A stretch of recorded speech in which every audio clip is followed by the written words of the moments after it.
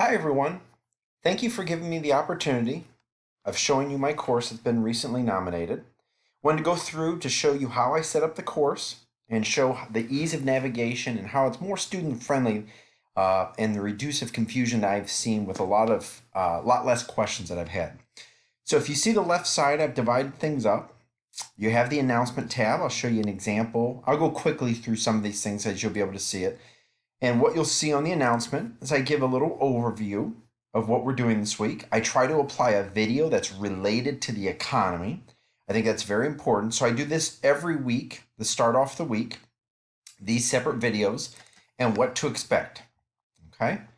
Getting started tab here, I like to put an information about me.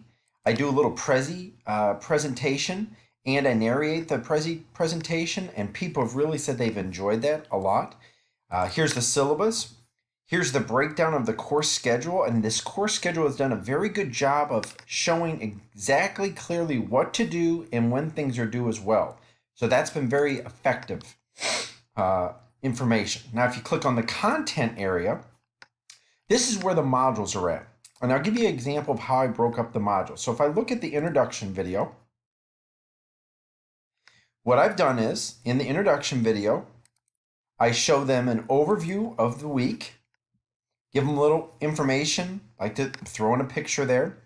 I have broken this down into PowerPoints, teaching summaries, ancillary materials, and instructor-led lectures.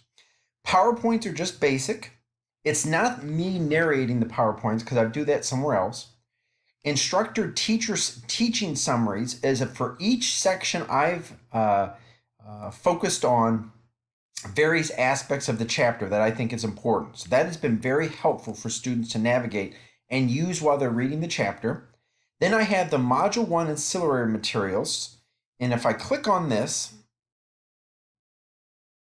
you'll notice it opens better in student view. But if what happens here is, I think I've done a great job of a topic, finding an article, here's the link, and giving a analysis or commentary on why that link's important. I think that's a very important aspect to this, because a lot of instructors just post a lot of links. I have both videos and articles, and I provide commentary to know why they need to be reviewing this. And I have it on various different things.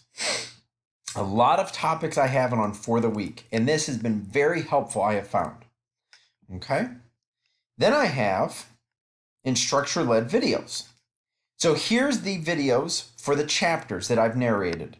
So you'll notice that just like I'm doing right now with you guys, I do it for the PowerPoints, and I can measure how many students are watching it, how long they're watching it as well.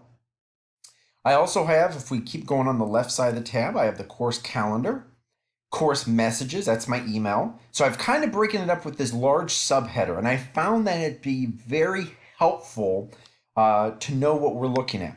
The graded work, we have discussion and quizzes. In the discussion, I've done a great job of providing the rubric multiple times. So see, here's discussion number 1. Here's the rubric.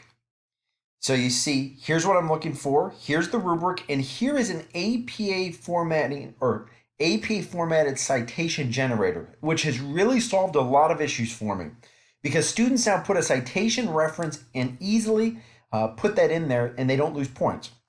Another thing I do at the discussion board that I think is important, when a student clicks on the discussion board, they can only press reply. That is, I think that's key, because it's not going to be this thread with, given how many students I have, this thread that just goes on forever. It's not going to be all these starter threads. It's just going to be one post and they reply to that post.